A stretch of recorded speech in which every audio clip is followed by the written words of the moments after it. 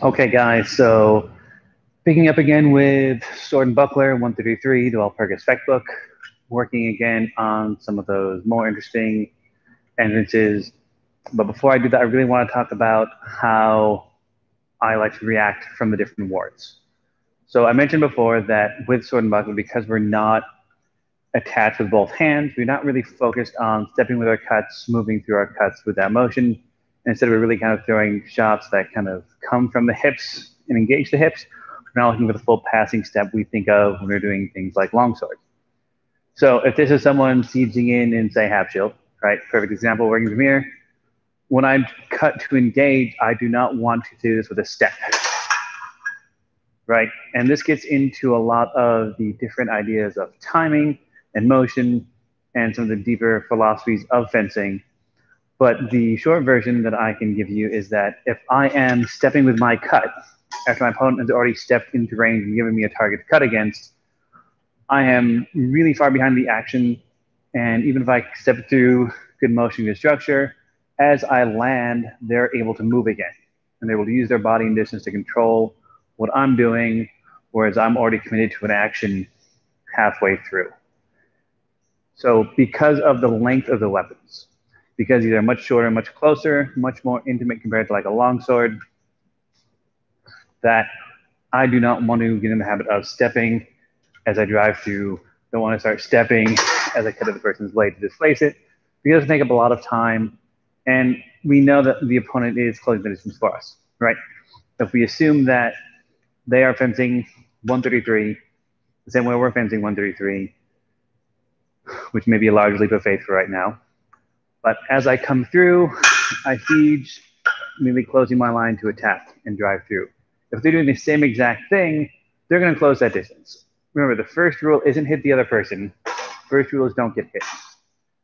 With Sword and Buckler, the goal should be find that weapon, stop them getting to the center. Because remember, we talked about if I siege in, the other person does nothing, they just follow in with a thrust. So we're going to assume they're doing the same thing. So as they come in, I'm going to cut against that blade and make them work to get the center and fight for the center and control things from there. And obviously at this position is when everything starts to go sideways, right? It's a sword fight. We're in a competitive engagement. They're not just let me catch the sword and displace them and stab them. We're going to be fighting for the center of control.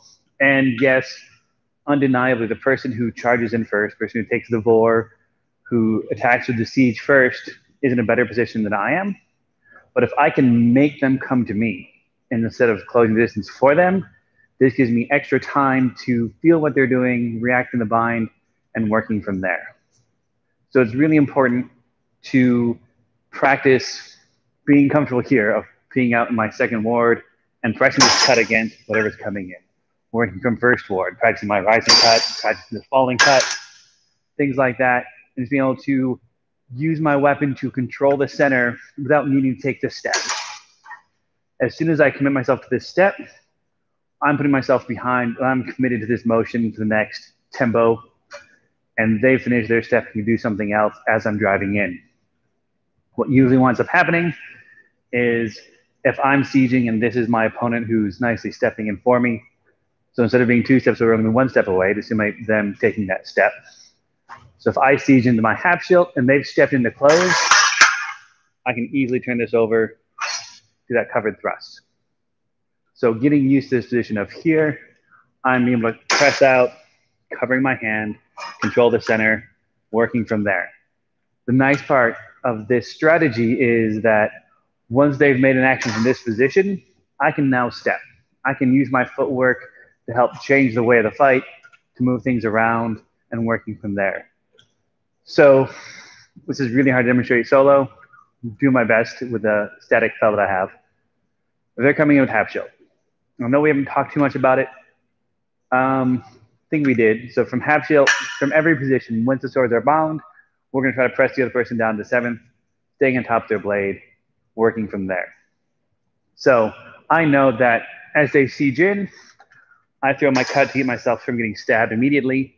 They're going to try to press my sword down and move off the line.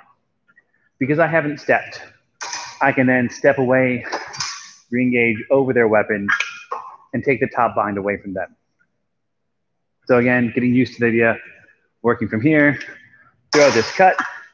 They're going to press me down. I'm going to step away, line back on top.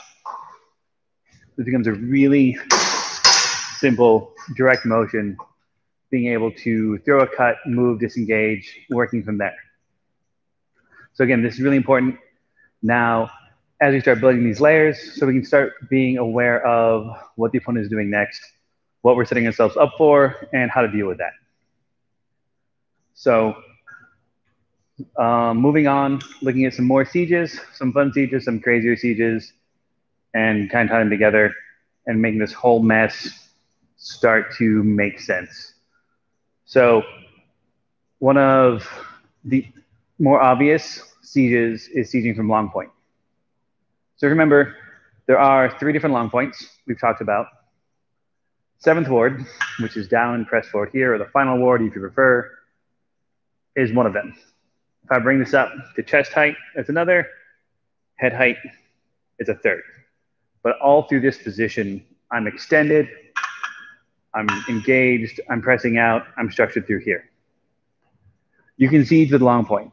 Longpoint is a siege that you can then drive in. And you start to see immediately why this would work. So if the PAL, again, is my target that I'm hitting, strike 1, step back, here's my siege, step back again, here's my ward. So I'm starting my 2 steps away. I'm stepping in to Longpoint. And again, if they do nothing, or if they're really slow, I can just drive this in, close this line off. This is the